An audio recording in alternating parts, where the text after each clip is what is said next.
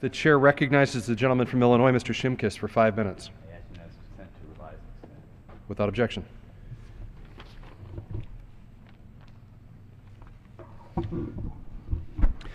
Thank you, Mr. Speaker. Mr. Speaker, I rise once again today in support of Yucca Mountain in Nye County, Nevada, which by law is designated as a site for permanent geological repository for our nation's spent nuclear fuel.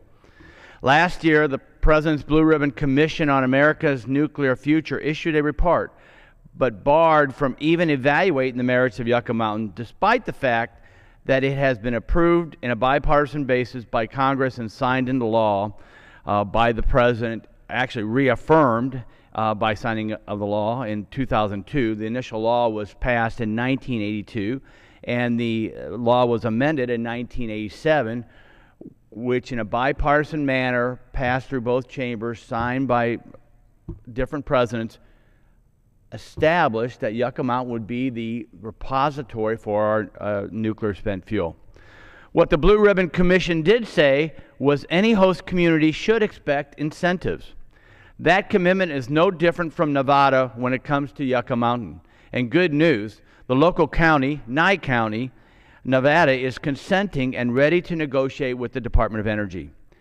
In advance of Yucca Mountain even receiving its first delivery, we will work with the state, Nye County, and surrounding communities to provide incentives to benefit the people of Nevada and their communities. We will address infrastructure needs, providing additional groundwater monitoring, build rail spurs, providing benefits outside of the Yucca Mountain project.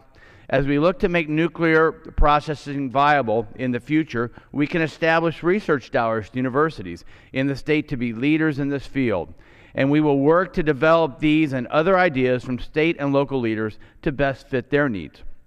This will mean thousands of direct or indirect jobs across the state of Nevada. Before any of these incentives are even discussed, we know from DOE in the past that the project would yield over 2,500 direct jobs on its own for more than 25 years under the current permit. Even after 50 years, as the project winds down, there would still be more than 500 direct jobs. Construction of a rail spur could require an additional 1,000 workers and 300 permanent jobs for decades to come.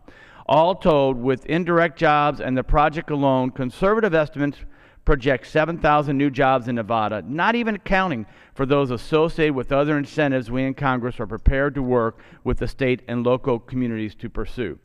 Mr. Speaker, we need to move forward on finishing the licensing application on Yucca Mountain as required by law. Let the science speak for itself that says Yucca Mountain meets a million-year safety standard so it can serve as a national asset that develops thousands of badly needed jobs in Nevada's struggling economy. Thank you, Mr. Speaker, and with that I yield back the balance of my time. The gentleman yields back.